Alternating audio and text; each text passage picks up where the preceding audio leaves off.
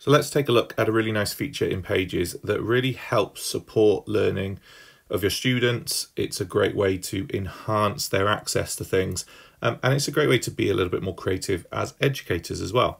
So I'm going to jump into Pages on my device, and I've just put together this like basic idea of, I might be teaching the water cycle. And on this page, I've got this drawing to show what the water cycle might look like. But the thing is, as a still image, the water cycle is a bit, okay, there's lots of things going on that page. So what we can do here is actually have this drawing animated. So I'll just quickly play this through now and you'll see what the idea. So as I've drawn this, you can see the builds happening as if, it's just recorded what I've done.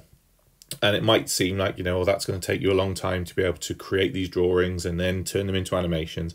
Actually, the process is really simple. So I'm just going to walk through it now in a very, very quick kind of sketch of what the water cycle looks like. And the other thing is it doesn't have to be done live. So even though that video, looked like it was, I draw this, you don't necessarily have to do it at speed. You can take your time to think about, what do I want to have? So I'll draw some water in here. I'm then going to make it look like the water is going up, and I'm not recording the screen or anything. Well, I am recording the screen because I'm recording this for you, but I am just drawing this as if I'm doing it naturally, just playing around with the different pens. So probably should have done the sun before the water going up, but you get the idea. I'm drawing some clouds. I've noticed a couple of times I've tried this now, my clouds look like UFOs. But again, you get the idea. So then I'm going to talk about the process. Those clouds would move along. And actually, sometimes it helps if you say the process in your head as you're doing it. And then the rain's going to fall. And that's going to fall on the land. I'll do a nice bright green of my land running down. And then I'll quickly colour that in just so you get the idea. And I'm doing this a little bit quicker. You can take your time. And then that water is going to form into rivers that flow all the way down. And then my final touch was just the kind of circle element. So it's a cycle. So we tap done. Because I've got a drawing above, it's going to merge slightly. So what I'm going to do here is actually select my drawing. And I'm just going to separate that out so that I have just my drawing here. And then at the top, once it's selected, tap on the paintbrush and then make sure you've got animate drawing turned on.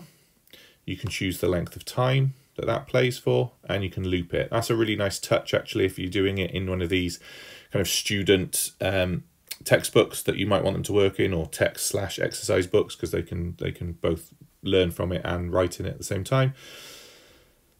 And now when I tap on that image itself and tap on draw, you'll see that it goes through that process. I missed a couple of bits when I was selecting it. And you see that it's actually going to play through as that cycle. So you can see how that works. So that's kind of just, an approach that you can do from a teacher point of view. I can create something which walks through a process. You could do this for, I think lots of things in science for this, where you can show the process. You could do this in maths where you show the process. Take a look at another example quickly. So this is a volcano example. So again, similar kind of idea. I've got a book that I would want the students to use, and this is from the students' point of view.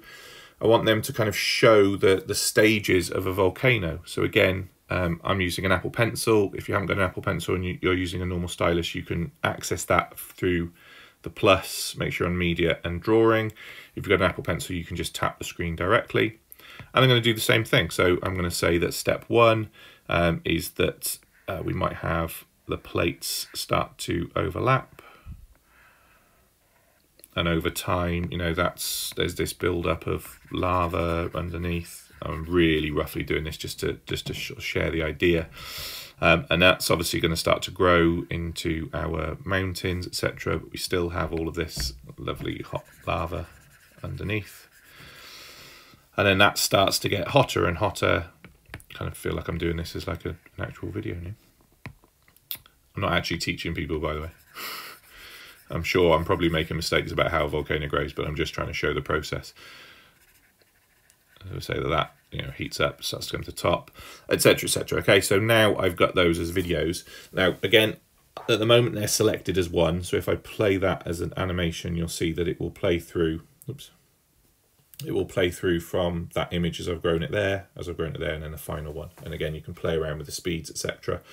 So it's just a really, really nice way to kind of bring an extra touch. Now, I haven't recorded my voice with them, so the final thing that I would say is on each one of those, you would probably want to do a record audio. This is stage one of how volcanoes are formed. The plates start to merge over each other, and that causes the rock to go upwards. Again, apologies to any geography teachers if I've completely butchered the explanation, but I just want to show the example. So now I've got my drawing as it grows, and I've got my audio. So we're just allowing students to be able to access and share their learning in a variety of ways to bring things to life and to utilize the power of iPad and Pages in order to really create something quite dynamic and personal to the student. So there we go, have a go, and I'd love to hear in your comments any ways that you think this could be used in your own subject or your schools.